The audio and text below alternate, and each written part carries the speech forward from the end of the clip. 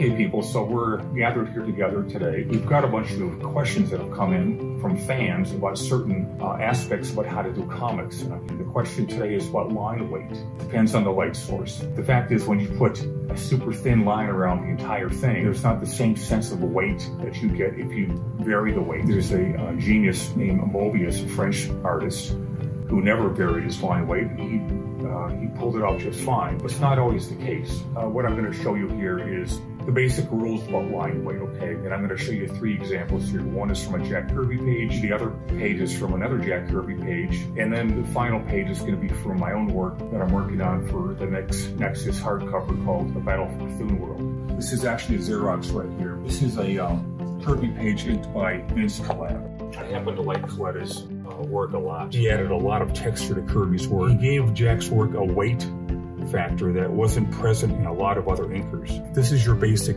feathering here from dark to light to show impasse. Basically a light source kind of a thing that Kirby invented to show violent action. These muscles right here, if you want to go into light source, things like that, the light's coming from here.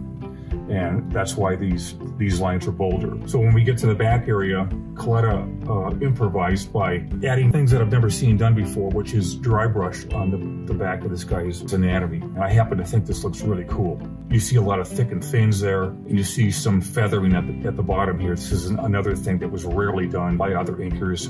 It was generally not done by Jack, but it was added by the inker to embellish what Jack Kirby had done in the pencil form. A lot of whiteout down here on the grass area. Coletta would just kind of, with either pen or brush, block in the main section of grass, and then when he needed to, he would just go in with whiteout and just kind of slash in things that would go over the background grass to make it like a foreground kind of grass. But I happen to like this page a lot as an example of line weight. If you look at the rocks in the background, the same dry brush kind of thing was employed on the back. The thing about line weights is that, or rather just composition in general, is that no matter what you do on a page, it has to read well. If you clutter the thing up too much with too much texture, you're going to get what I call is a camouflage effect. And camouflage is meant to obscure the object so that you can't really see it very well. You don't want to do that. You want to make the thing clear. But it's another artistic tool that you can use with your arsenal to make things work the way you want them to. Let's look at the second page here. This is from an original right here. This is from a Captain America page from Tales of Suspense. That was probably done in 1966, and this is, again, the work of Jack Kirby. The inker is responsible mostly for the line weight. Kirby indicated everything. He was a very, very tight penciler, but in order to reproduce these things correctly, in came the art of inking.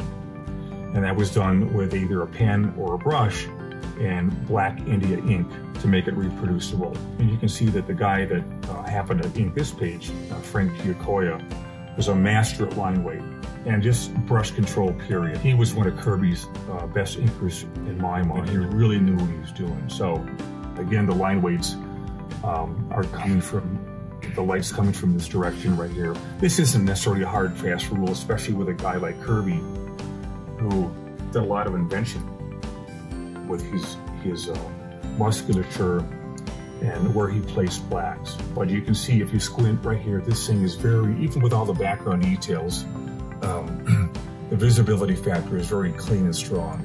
Now here, there is no background. We didn't think there was any background needed right there to make it read instantly instead of having to take a second to decipher this stuff. Again, notice the flames going on in this panel. There's not a lot of detail around the central figure. There's a lot of negative white space around him, and that really helps keep him at the center of attention without any kind of clutter going on.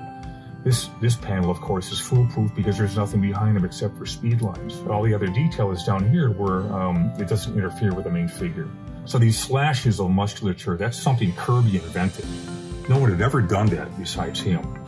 These wisp lines here, these speed lines, are necessarily very thin because they're not part of an object. They're part of the air that's moving fast. The final page I'm going to show you here, which is actually quite an oversized page, is my own work for program, The Battle for Thin World. It's the latest Nexus volume that's coming out. And you can see I employ the same techniques that anyone else does. When the forearm gets round, it gets darker down here. And I also employ a lot of dry brush just because I happen to like that look. The traditional feathering that has been done in comics throughout the 60s and 70s and part of the 80s, I don't really use that. I use a very illustrative kind of a technique with my brush to indicate form going around. I mostly start with inking with a pen because I have more control over that. And then eventually I'll go in with the brush. And sometimes that can be just a flat brush, or I can just, chisel the forms in with a simple stroke. Or it can be with another size 8 or size 10 synthetic brush and put some of these slash lines in there that have more weight what a normal pen would give me. And of course the black placements are very crucial. Things have to read, it always. This is a panel here where the black parts are kind of random. This is a part where we have a transitional effect, and it's very important that I showed the black. And you see the figure storytelling wise, it goes from erect to slightly bent to totally bent because he's not in a good state here. This character is named Dave. This panel right here, you can't go wrong with that. It's very clear what's going on. I also employ whiteout as a airy kind of a streak that if I can't get it with black dry brush, I'll get it with white. So often I'll go back and forth and use a little bit of both to get the look that I want. And the look is what every artist tries to get when they finish their work in the inking stage. So what I'll do right here is I'll just show you directly on paper here. And I'll grab this marker right here. This is a signed Pentel marker. It's made in Japan, and it's got this beautiful thick and thin quality. So if I was going to demonstrate what I just got done showing you, this is how I would do it.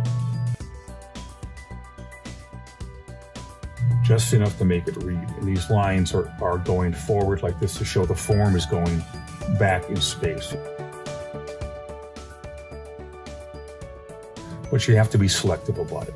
Don't put it everywhere because you're going to clutter things up. The art of keeping things clean and with a sense of brevity is something you can get lost in. A lot of people really like to get involved in tiny details. Well, there's nothing wrong with that, but you got to make sure that when you get done with all those details, things read as cleanly as if you didn't put all those details in. So that's my recommendation how to look at line weight. And I appreciate the questions. We'll keep rolling along until we get them all answered. Thanks, and we'll see you next time. Rude Dude signing off.